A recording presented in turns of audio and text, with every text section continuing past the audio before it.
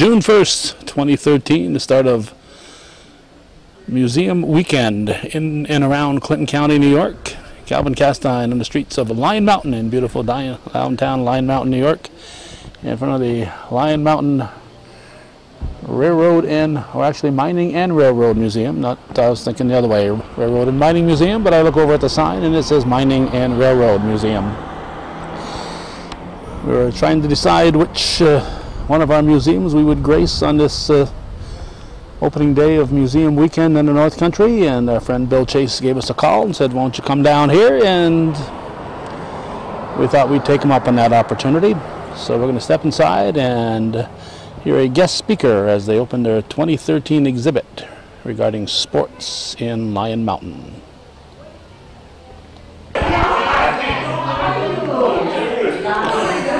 We're inside. We're about to hear a guest speaker, and we're going to be very quickly here because the guest speaker is going to start in 2 minutes. You're not the guest speaker, are you? No, I'm not the guest speaker. I'm Wendell Denny. And Wendell, you helped take us around here last fall. Yes. You did a nice job. Who are we going to listen to today? We have Ken Davies and Alan. Alan and Ken are both going to be doing a program on a D&H on the railroad area. It's going to be a give and take situation where people can ask questions, listen to the information, and perhaps some feedback from everyone who is here. Maybe somebody has some questions about the railroad or why it's here. You might also find that there's some people here who have some information about the railroad that we didn't know about. That's right. That we'd like to be able to kind of capitalize on, add to our collection. We're here in the railroad section anyways, and lots of pictures, history, a lot of history here. We're going to start in about 1 minute. Yeah, this is the one section that we haven't gone through yet, so we want to do it quick this year. Last year we were here the last day that it was open, and that doesn't give people the chance to watch it and say, I want to get down there. So this year we want to get in here. I'll get Gordy Little, we'll come down and we'll do this room, then we'll go out there and do, it's more than just baseball though, the sports. Oh, we have sports for winter sports, summer sports, all kinds of sports. Everything was here. We have the irons, bobsled is here. It was produced here by the miners and raced in Lake Placid and other places in Europe. We also have baseball.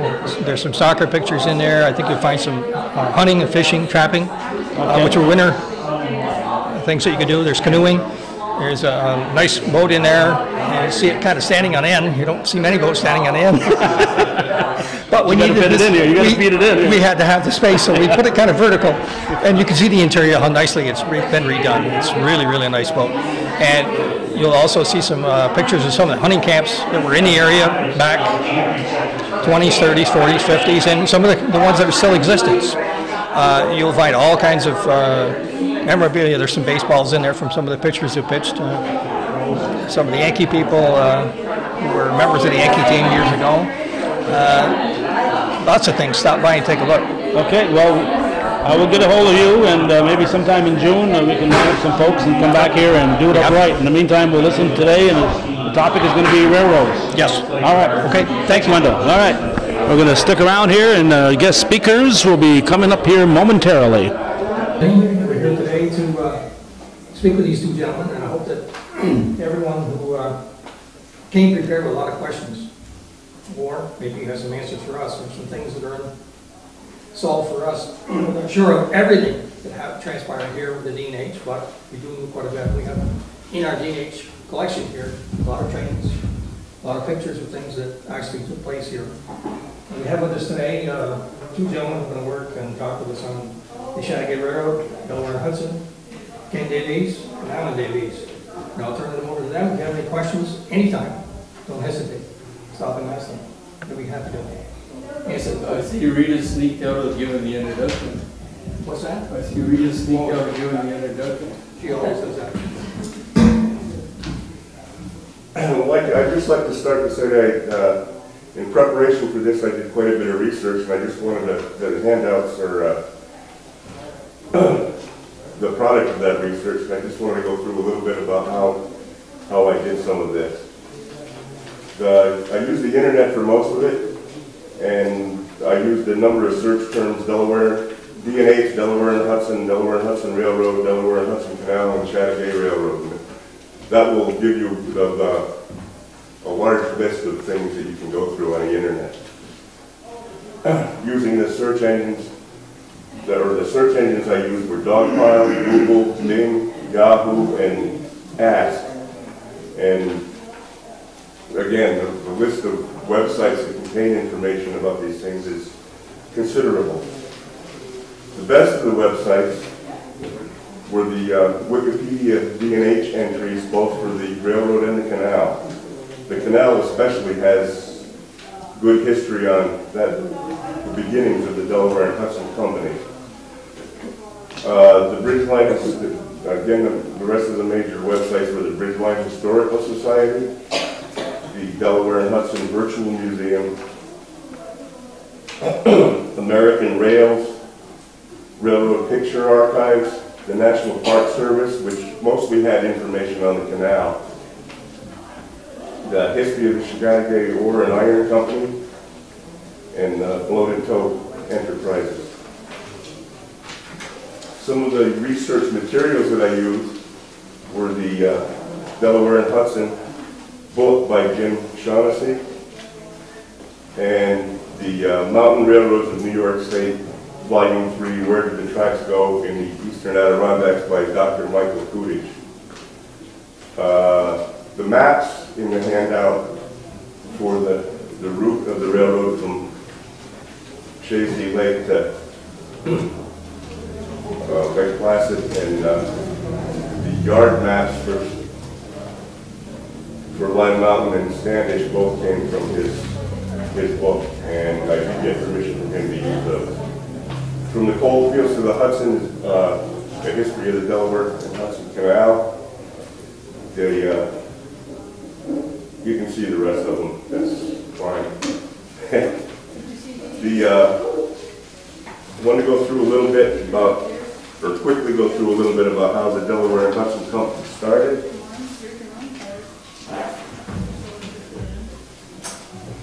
Basically, it started as a canal company. Originally, it was the child of a couple of brothers from the Philadelphia area, the Wirtz brothers.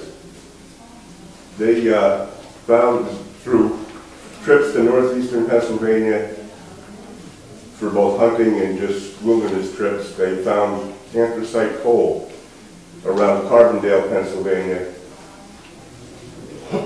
and wanted to get into the business of taking that coal and selling it. The Philadelphia area was already more or less saturated with its own coal supply, and they thought that the New York City market was a good way to go. So they came up with the idea of a canal from Holmesdale, Pennsylvania to Roundout, which is just below Kingston in New York State on the Hudson River. And in order to get the coal from Carbondale to Holmesdale, which is the terminus of the canal in Pennsylvania, they had to put in a gravity railroad, which was a railroad without really engines that ran on rails. It pulled stuff up the mountain on one side and it slowly let it down on the other side. The canal was opened in 1828 from Holmesdale, Pennsylvania to, again, Roundup, New York, just below Kingston on the Hudson River. Also, the D&H had the first steam rail locomotive in the United States, the Stourbridge Lyon. But it was too heavy to run on the rails, so they just scrapped it. They also had, at the same time, obtained 3 other locomotives, and they disappeared. They, in transit from Holmesdale, or in transit to Holmesdale from Roundup. 2 of the engines never even made it to Roundup, and one of them disappeared on the canal trip from Roundup to Holmesdale.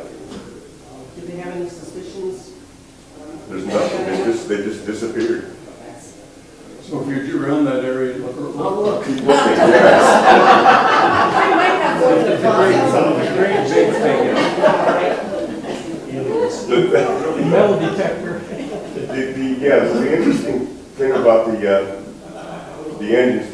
was that the three names were the America and the Delaware and the Hudson. Did they actually exist? Yeah, they did. Well, at least according to everything I could find, it did. The first coal cars from Carbondale, the first coal cars traveled from Carbondale to Holmesdale in 1829, and then subsequently on the canal. The canal,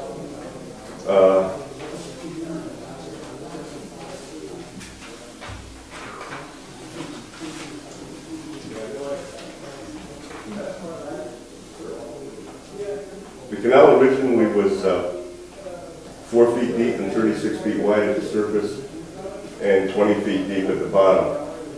And it was to accommodate boats with 30 tons of cargo. Subsequently, in years following, it was increased up to a final depth of 5.5 feet to accommodate 50-ton boats.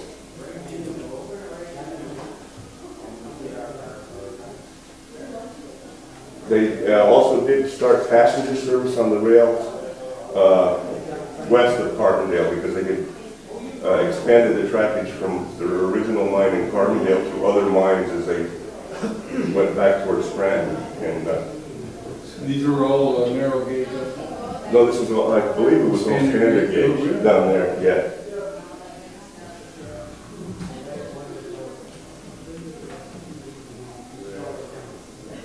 The value of railroad over canal became evident post-1863, and the Delaware and Hudson Company petitioned and received railroad rights from New York State in 1867. From 1864 to 1900, the mainline rail trackage was expanded to service the Wilkesboro, Scranton, and Binghamton areas to Albany, Schenectady, and Troy, and north to the Canadian border at Rouse's Point. The expansion was accomplished through construction, leases, and the negotiation of trackage rights. The reason I just shrugged it a little bit was because of this. One place that I read said that the last canal usage was in 1891, and subsequently I found something that said it was used up through 1898 for the last boats. But it was, wow. The gravity railroad and canal were abandoned in 1899, and the canal was sold. Some of the canal right-of-way was subsequently used by the New York, Ontario, and Western Railroad in southeastern New York. And in 1968, the Delaware and Hudson Canal was named a National Historic Landmark. There are a number of museums and parks associated with the Delaware and Hudson Canal down there, and some of them, in some areas, the canal even still has water in it, but not too many. Most places it's been just filled. In 1899, the name was changed to the Delaware and Hudson Company to reflect the lack of a canal. Now, the railroad.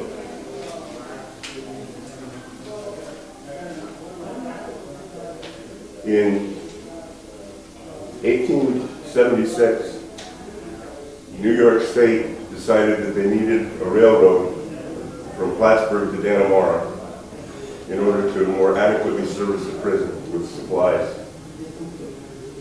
And they decided at that time to put in a narrow gauge railroad for a couple of reasons. One was cost, and the other was the grade coming from Plattsburgh to Dannemora, and the ability on narrow gauge to make sharper turns with the railroad cars. And the railroad became known as the Plattsburgh and Dannemora and was completed in December 1878. In 1879, the Chattagay Railroad Company was incorporated on May 15, 1879 for the purpose of constructing a railroad from Dannemora to Lyon Mountain. Previous to that, they had done surveys to establish which way was the best way to go, either from Dannemora to Lyon Mountain or from Lyon Mountain out to Chateauguay. And the route to Chateauguay seemed the more natural route for a railroad because it was more direct and more level. But there was a good friendship between the president of the Delaware and Hudson Company and the president of the Chateauguay Iron Company. Thomas Dixon was the president of the D&H, and Smith M. Weed was the president of the Chateauguay Iron Company. And Mr. Dixon convinced them that the best thing to do was to go through Dannemora and down through Plattsburgh. And I'm sure that the reason for that was the D&H wanted the business. And D&H had the foresight to see the passenger service that was going to come up for the Saranac Lake, Lake Placid area for tourism. On March 30th, 1880, the railroad from Dannemora to Lyon Mountain was open. And some of this stuff to me got a little confusing in names of the companies and the leasing and the interrelationship of all of the businesses. But the railroad itself, which was originally narrow gauge, again the 3 foot, when they expanded out to Lyon Mountain, it was still 3 foot, was extended to Standish, where a new blast furnace had been built in 1885. In 1886, it went on to Loon Lake. In 1887, it was extended to Saranac Lake, and that portion was financed through bonds that were purchased by the Delaware and Hudson Company. Who did the labor for constructing the lines? The best I could find, and I just found it in one place, was that it was Italians and Negroes that did the railroad building. And that there was only one reference, because the reference was to who did it here versus who did the Transcontinental Railroad, where it was Irish and Chinese. And that was the only little sentence that I had found. That's where you come with the well to build a railroad from Dannemora to Lyon Mountain. That's what you hear. Yeah, and then through the wilderness. And with the machines that they added that day were horses. Alan, do you want some water? No, thank you. Kim? Sure. Any vodka in there? That's why I didn't take any. In 1893, the railroad reached Lake Placid, and the railroad from Saranac Lake to Lake Placid was built as standard gauge, with a third rail to accommodate the existing equipment of the Chateauguay Railroad. Alan, can I ask a question? Yes. Like, to Standish there, like, when it said they went to Standish, and it was probably built more for the York, but there was also passengers going through, right? Where's that? Standish. Standard. What about it? There was also passengers on that train, it wasn't just for ore or anything. Well, of course, the first train to Standish was narrow gauge. Yeah. And that probably wasn't passenger. They brought stuff to the cattle and forage there. And that train went right through Standish. The new standard gauge was about a mile away from Standish. But as far as I know, the standard gauge always had passengers. But did you, one thing which I just found out recently, I didn't realize that your family had lived actually in the Standish station. Oh, no, But, yeah, you know, I'm living in the station there. I was telling Al, of course Al was not too familiar with the station because he wasn't old enough to be, but one of our bed, the station was as close to the tracks as to was close to the tracks. You remember how close that was? It was between here and the road the tracks were.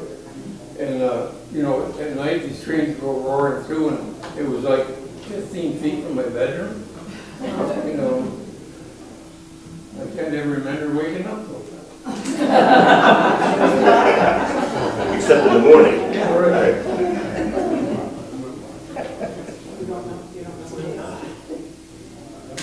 From 1902 to 1903, the whole railroad from Plattsburgh to Saranac Lake was rebuilt as standard gauge.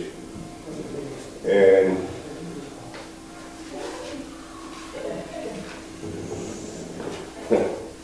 in 1903, the Delaware and Hudson Company leased the Chateauguay and Lake Placid Railway Company for 500 years.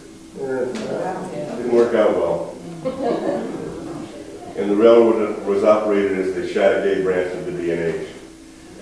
Union Depot in Saranac Lake was built by the Delaware and Hudson and provided service to trains of the New York Central as well as those of the D&H. I also found one little blurb that said that at one time there was 18 to 20 trains a day that used the Union Station or Union Depot in Saranac Lake, which I found was staggering. One time I think there was 3 that went from here Yeah. to the Shady Lake and Lyon Mountain, 3 passenger trains a day. That's not counting the hog jobs and all that. You know, it's quite a thing. It's a hot job. That's the one that's doing work, you know, like pulling cars and pulling the ore. It's a work trade. What would most of the passengers, like tourists or people just using it to get back and forth? Yeah, it was when they went to, like Al said, Lake Placid and Saranac Lake, they were looking at the tourist trade, and there were mostly tourists on the train or local people. I remember people, you know, standing saying, well, we went to Plattsburgh yesterday, went on the train. That was the best way to go.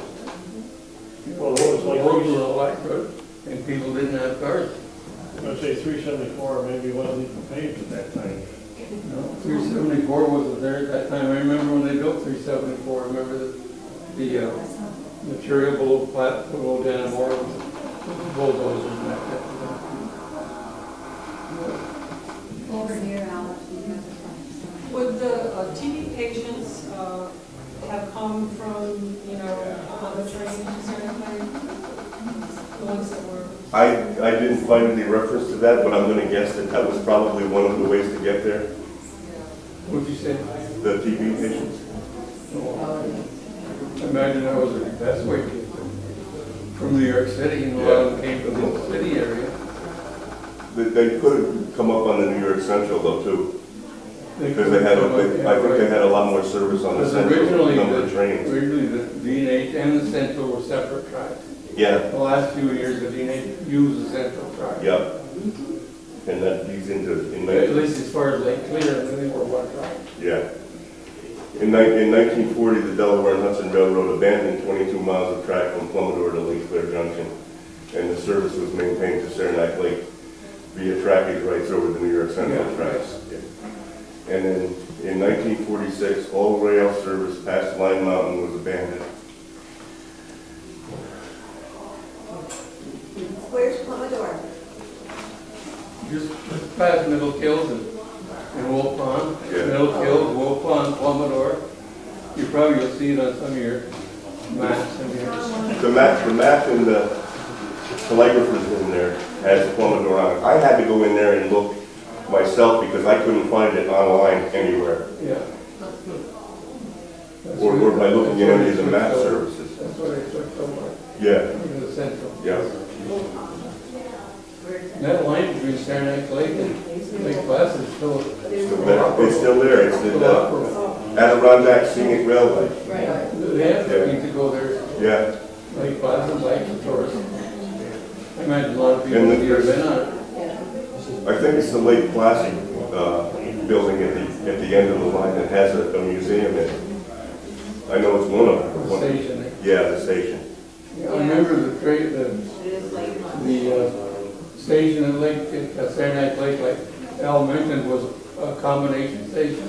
There was agents from New York Central, and there was agents from D&H. And at one time, my father was one of the agents for the D&H. I think, Ken, your father's history, all his employment history is in the railroad on the. Yeah. And of If you course, want to go in after, you will find his picture on the wall with his whole employment yeah. history for 40 You have a bottle of years. Genesee in his hand?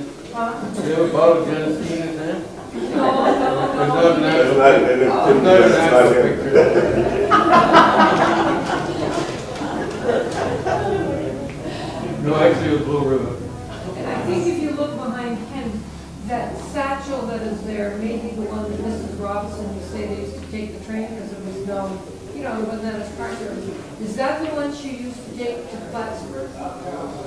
There's one of them in here someplace. I didn't get the whole question. No, I just pointed out when you mentioned that they Yeah, had. you say there's a bottle of blue ribbon that's that? No, there's none of that. But she used to take the train all the time and we have to catch. Who did? Mrs. Robinson. Who? George Robinson's wife, Oh, Victoria. yeah. Okay? George worked here in the state. Yeah, for many, many. Trade, you was a trade agent. Yeah.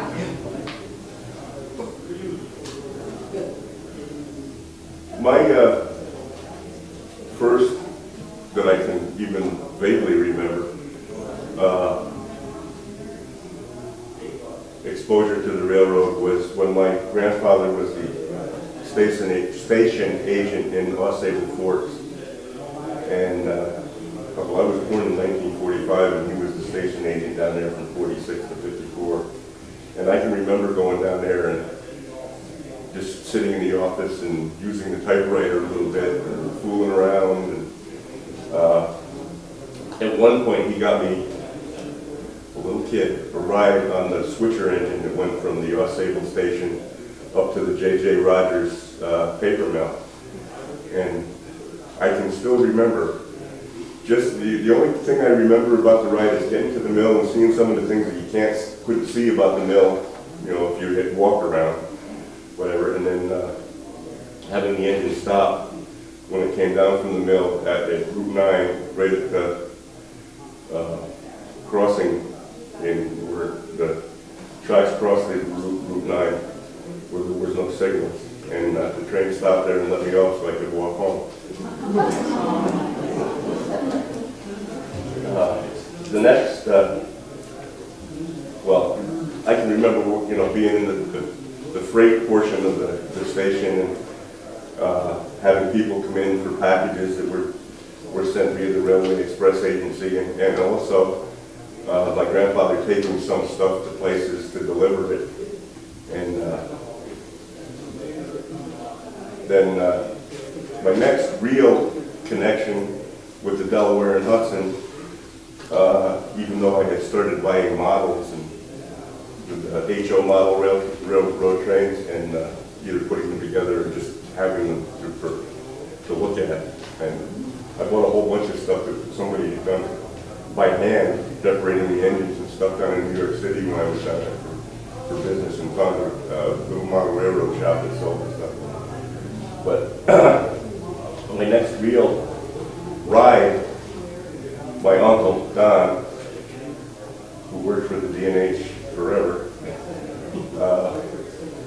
got me a ride out of the Colony Waterville Yard down through to Albany, the Albany Yard, on another switcher. And the things I remember about that ride are that the engineer didn't know it was happening until I got on the train, so he wasn't thrilled.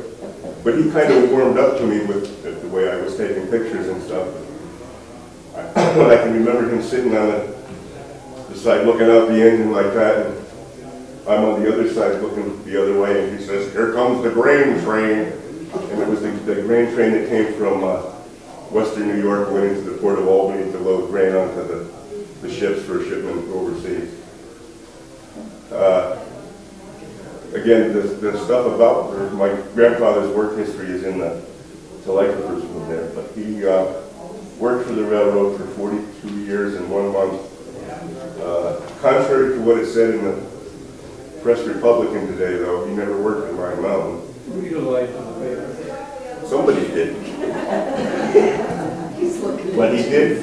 He was the station agent in Standish for 20 years, from 1918 to 1938. Alan, one thing is, Tim's brother Don, Yes. he was the last station agent here, wasn't he? Yeah. In Lynn Mountain? Yeah. He was the Okay, I last didn't even know one. that. And his picture's in there in Yes. the railroad room too, yeah. Yeah, well, I got better pictures of him than that one. Yeah. Oh, well, yeah, but he's, That's not a good, that's not a good picture, that's crazy. Yeah, I know, I can, yeah. He said, somebody's gonna take your picture. Well, when he got me that ride from the Colony Waterville Yard, we were waiting in the yard office for a while. And I have a picture of him smoking his pipe, just, you know, looking very professional.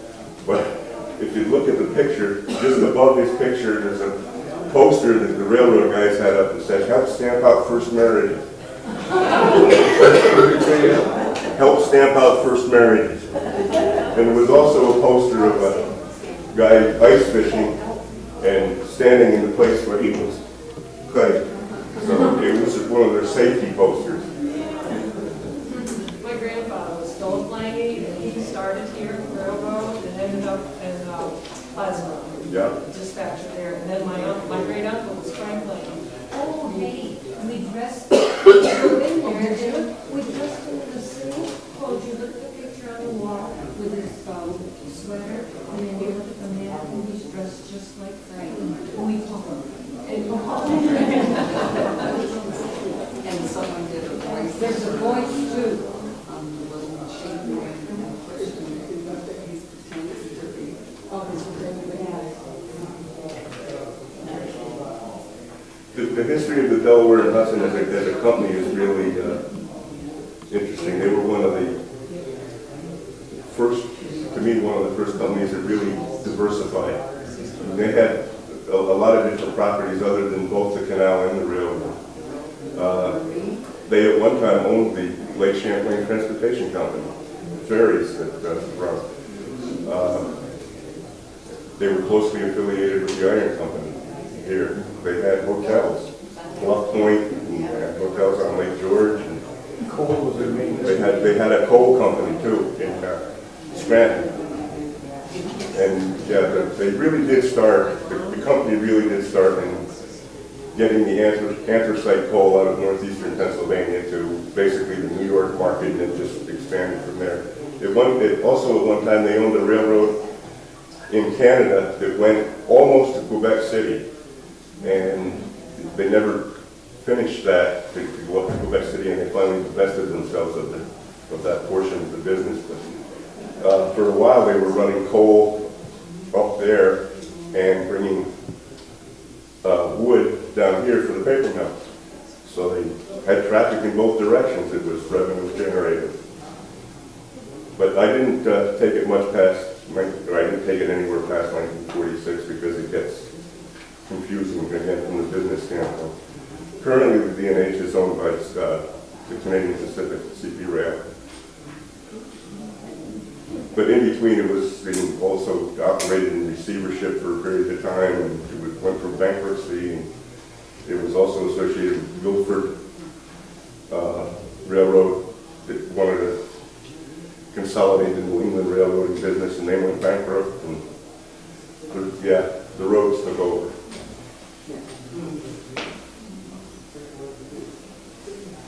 Comments, questions? We have to remember that the railroad and the iron ore mining went hand in hand. Without the ore, we wouldn't have the railroad. Right. Without the railroad, we wouldn't have the ore going out of here and the passengers coming in. Yep. So one actually helped the other. Yeah. Yeah. It helped the lakes as well as just the mining town of Lyon Mountain. But it also helped Saranac Lake and Lake Placid getting passengers to and from that area. And of course, they went down to Bradley. Yep, Bradley Pond. There were houses down there at one time. Well, Used to be a spur there. some of the houses came here. My grandfather Yeah. had his house in from Bradley Pond. Yeah, The ones down on Saranac Street there too. there's still some old foundations down One of there. them came from about 81. Then the affiliation was good too, because after a while with the furnaces and kilns, or the ore furnaces and blast furnace, what have you, running, they ran out of charcoal. I mean, they used to make charcoal up here in the kilns and use that in the iron ore, or in the iron making process, but there's just so many trees and they only grow so fast. I think that's when they had the cattle in the forest too. When they went over to the Bessemer process of the blast furnace, then they switched over to coal and coal. Coal, Coal yeah. was the main thing. Yeah. Burned a lot hotter than coal and sand. Yeah. Well, the anthracite is a lot better than, well, it's not better than coke, but it has more carbon in it than the, can you pronounce the name of the other one? Bituminous? bituminous coal, which has a lot of impurities in it. That's soft coal. Soft coal, That's yes. what they burn on the train. Yeah, and the anthracite is a real hard coal. Yeah, and there's a lot of smoke from that soft coal. That's why you see smoke coming from the train. Yes. The lady that wanted to know where Plummador was, there's a picture here which is very similar to the station that they had in Plummador, which was just a boxcar on the rail side where you could get on and off, put a flag up and the train would stop so you could get on and get off the train.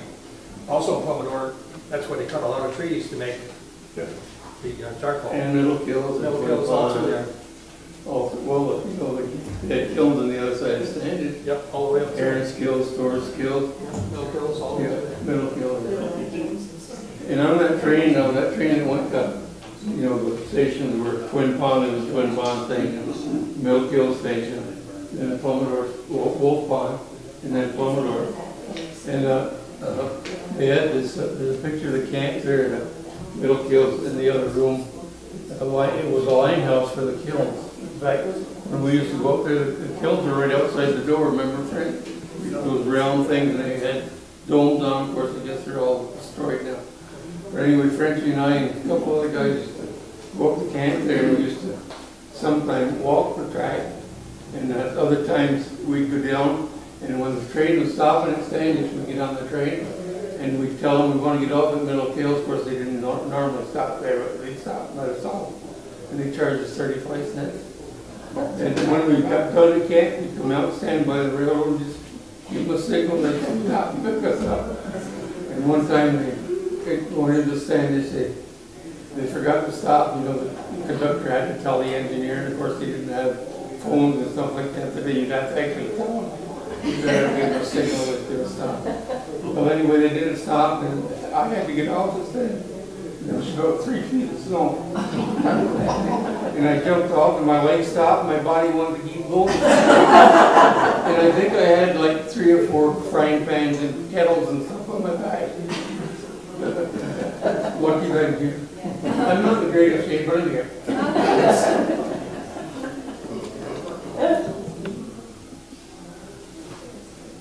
So you know, say amen. I was going to finish up with just one thing about You the. got one back You there. got one back there. Hey, Al, you know, there's another thing that happened here is when Republic Steel were trying to get iron and ore was working here. This is how they got their payroll to Lyon Mountain, by train. Okay. Yeah. They'd come down from the office up there with horse and buggy to pick it up. And they'd stop right there at the, going up to the old school there. Yep. Well, so they got their mail too, friend. Yeah. I mean, they had mail places all the way along, you And know. I think, I'm not sure, but I think when somebody got hurt alive and the train was around, they take them to the train too. Yeah. Oh, because in that, right up for, What do you the think? one of the lake. When somebody got hurt in the lines. You know, Oh, yeah, yeah. one that lost his Oh, it was arm. best in fact. Yeah. Yeah. I remember in Standish, of course, the post office used to be where Clay White House is now. You know, that was the store. That's where the narrow gauge went right by that store coming from Lyon Mountain. It ran, when it got to the big hill between here and Standish, it didn't go over the hill like the road does. It went around the hill. And then one branch went to 81 mines on the narrow gauge. The other went straight through to Standish. And this isn't the original station either. The other one was up on the hill. Oh, yeah, with a narrow gauge. The Yeah. main Okay. office one. Yeah, and then Standish, of course, the post office was in that store that I'm telling you about, was where Clayton built his house. And Mr. Slattery was the postmaster at the time, as long as I can remember. And he used to always have to send somebody, either go, he couldn't go himself, because he had to take care of the store. So he had to send somebody down to get the mail off the train. And of course, the train in the early years stopped and let the mail off. In the later years, it had where you put your bag up and they hooked it and let the other bag off.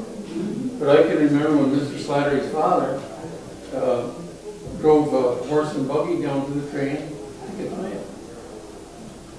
That's all I remember about the horse and buggy for Mr. Slattery. Yeah, his name was Tim Slattery.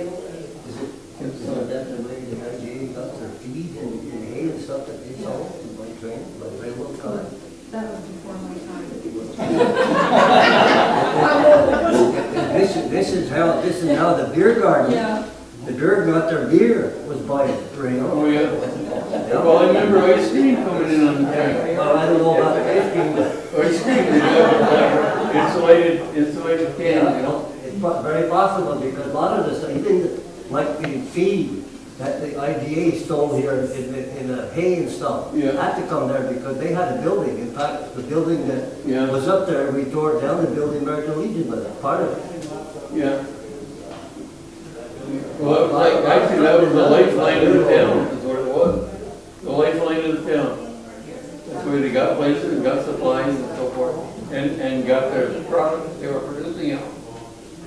Very important part of the history of Lyon Mountain, staying in the area.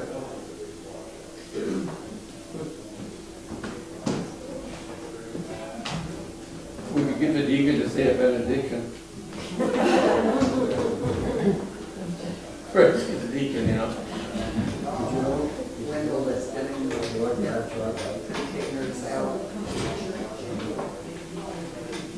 I remember living in the stands there in the station, and if you went in and you came to the station, there was a platform similar to this, only it went pretty much around and that first part was the freight house. We called it the freight house. Play basketball and so forth. It was called the freight house where you put the freight, where the coal was that we used for our stove. And then you go down a few stairs and there's our living area. And if you go down through the kitchen, you come to the place like here where our everything was right there. Dad didn't have to go too far to go to work. Everyone has seen these milk bottles? No. Yeah. Camp Yucapa? Yes. You know where it was? Yeah, Shadowgate. Yep. Just down the road here. During the Williams. Hills. The gentleman who owned it was the vice president of Delaware Hudson. It was? Yep. Yeah, Guernsey Kills, and that baby was real free. Yep. This bottle has a lot of interest to me and many other people. If you travel on a railroad back in the 20s or 30s, whatever, eating breakfast, you needed milk and cream for your coffee. Yeah. As you know, quarter quart was not enough. You had enough for your cereal, but not enough cream for your coffee. So they introduced this bottle. Yeah. To my knowledge, there's only 3 dairies that ever used it. They were railroad dairies. Some connection to the railroad. It was designed for a reason. There was enough milk for your cream, for your cereal, I enough remember cream for your going to coffee. Williams. Yep. They also produced ice cream, which they shipped out of here. And they sold in Chateauguay and in Dannemora and other places. They also had Guernsey cows, which they shipped and showed all over the world. Milk cows. And if you had a quart of that Guernsey milk, almost halfway down, you could see the cream line. A quart, of course, you just put cream in there. Yep. I think, Wendell, that road was probably built, wasn't that a private road at one time? At the time, I think it was, yep. Sunset. Sunset. Yeah, Sunset Inn Road was. Probably. When my father worked down there, and he used to tell us, they all wore the white suits and everything, and they shipped the cattle to the state fair. Yeah. I mean, it was quite an operation. Oh, yeah, it was. Yeah. If you get off 374 down Sunset Inn Road, when you come to the Y, just to the right of the Y, you'll find an old foundation of the barn. And you can see what's left of what this dairy used to be back in the 20s and 30s. By the late years when my uncles was the herdsman at Camp Yucapa. Family herdsman. They employed a lot of people from Chateauguay Lake and from Chateauguay who worked in the barns there. And from I know that if anybody looked it up, that might be, well, of course, with the surrounding area too, might be California Creamery got started in Chateauguay. probably. So they need their stuff processed. What was the name of the creamery? I'll let you pronounce it. Camp Yucapa. And you? Guernsey? Guernsey. No, Guernsey. Guernsey. Oh. I don't know. Whatever. Monica? You remember the station at Shazy Lake? I don't remember seeing the city. Like, I know where it was, I could take you right to where it Right. was. But, you know, it's just to the right as they cross, go make the crossing. The Wallenberg Road and Yeah, where the Walnut tracks Creek are. Railroad, just to the right there, right behind where Badger's Hotel was. right, and that foundation's still there. It is, Yeah. Amazing. Yeah. And I remember people saying, you know, a lot of the ladies around here, they used to work at the Badger Hotel, like girls worked and stuff, you know. And I remember guys telling me, go see their girl and catch the train to go home. They slow down, I guess, in the crossing or something, they jump on.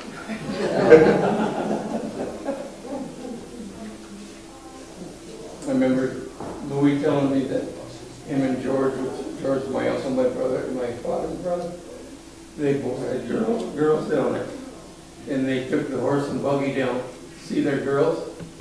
And the horse was so well trained that they get the start. The horse started up the road. They throw the reins from the wagon, go to sleep. They end up the horse and take them home.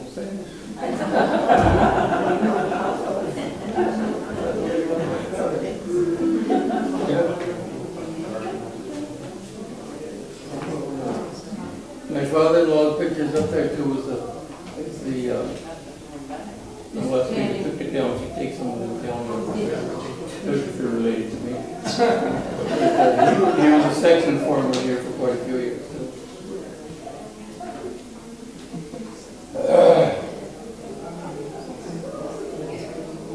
Any other questions? Comments? What did we miss?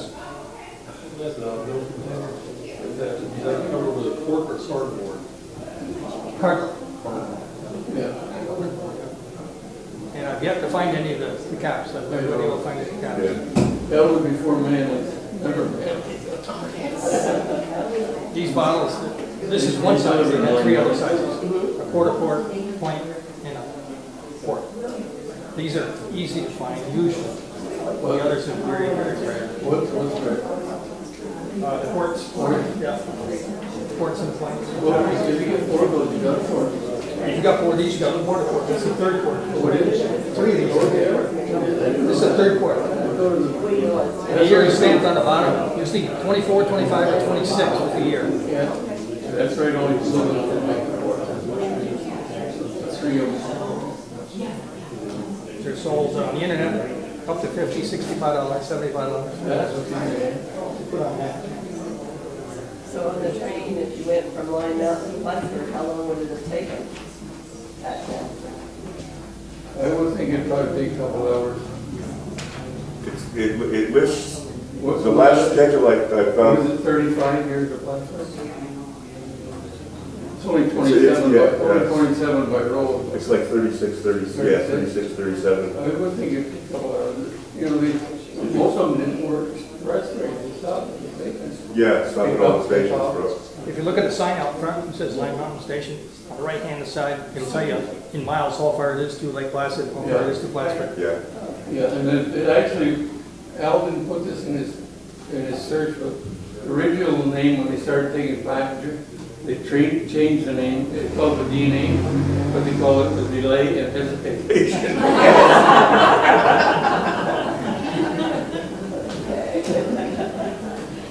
I just want to make two quick comments on the D&H Canal. It was the first private enterprise in the United States that cost more than $1 million. And also, there is, I was surprised to find that the canal itself, where it crossed rivers, was in an elevated aqueduct.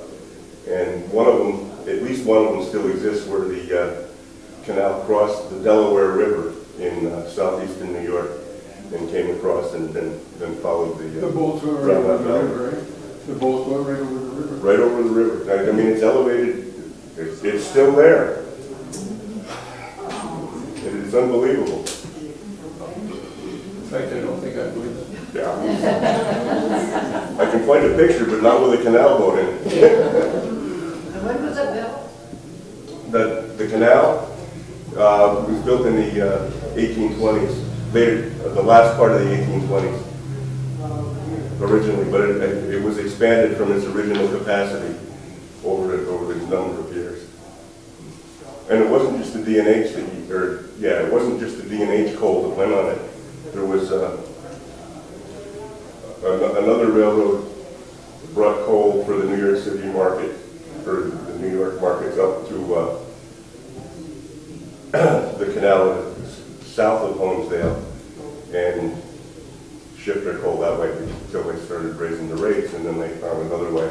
that was about the time when they started expanding, the railroads were expanding enough so that they, instead of using the canal, they used their own railroad, the Erie Railroad, that went into New Jersey and then subsequently into New York.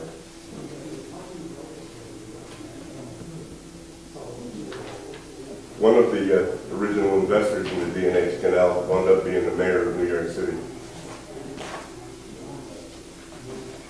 Which one? Hone. His last name was Hone. I'm not sure what his first name was. Sherlock. No, it's H-O-N-E. He came from Britain. I wouldn't doubt it. Smoked a pipe.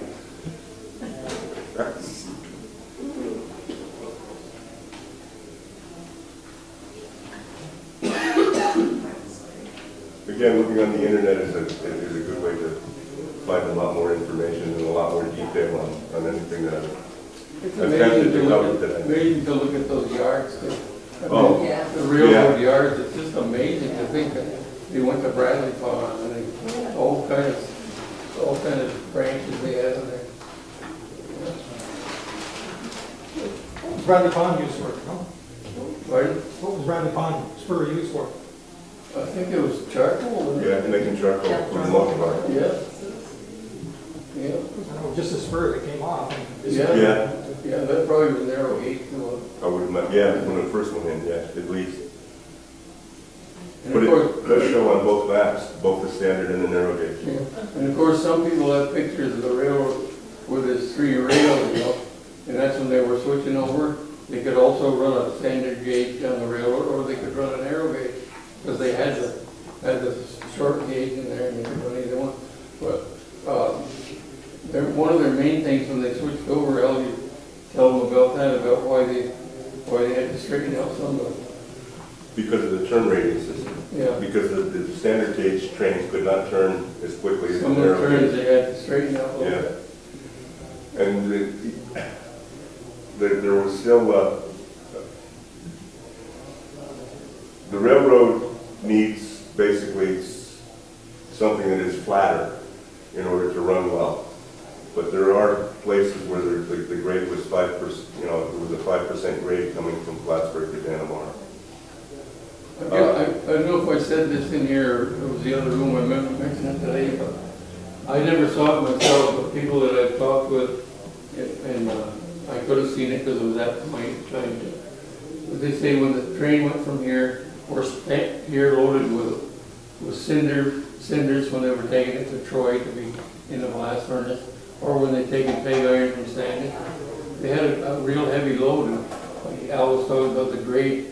And they tell me that it was almost like the 4th of July at night to watch that train go down from the hill to Dannemora, because they had to kind of block their brakes and the sparks would fly like crazy. And of course in the summertime that's a danger of fire. They did cause a lot of fire. And there are a number of reasons for expanding and taking it to the standard gauge from all the way from Plattsburgh all the way up. Saranac Lake was you didn't have to transfer passengers from one train to another in Plattsburgh. And the other thing was originally when they shipped stuff out of Lyon Mountain down to Plattsburgh, they had a platform in Plattsburgh where they could take the narrow gauge cars out and transfer the loads onto the standard gauge rail to go out, which is got to be a lot of work to get that heavy stuff. There's a lot of little things that... Yeah, really interesting. There's a lot of little things that I would say, if I was to have to estimate, I would say about 90% you were telling the truth today. With some of the research I've done, I don't know if it's really that high, because there's, you know, you read one article here and well, if you were telling believe that and then find another one that, you know. Yeah, I know. But if you were telling 90, that's better than you usually do.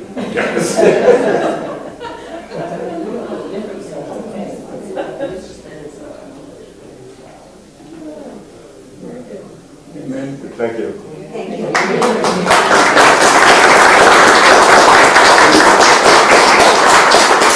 you. you have any other questions while you're roaming through, I'm sure they'll be here for a while, so don't hesitate, ask them. I'm sure they'll think. Well, there you have it, a June 1st, 2013 Talk Here Museum weekend in and around Clinton County. We've been at the Lyon Mountain Mining and Railroad Museum, and I know I certainly learned a few details about the railroading history in our North Country that I should have been aware of and didn't know about. We invite you to check out our Hometown Cable Network website. We have more videos to put up there eventually from years past, but the Adirondack Scenic Railroad trip, we rode on the engine and that from Lake Placid to Saranac Lake. So if you want to see what it looks like to ride that rail and get a cattle catcher's view of it, you can watch that. We've done many shows up here in and around Lyon Mountain. We've talked a lot of history with the miners, athletes, and authors such as Larry Gooley, who's written many books. He's here today signing books for folks.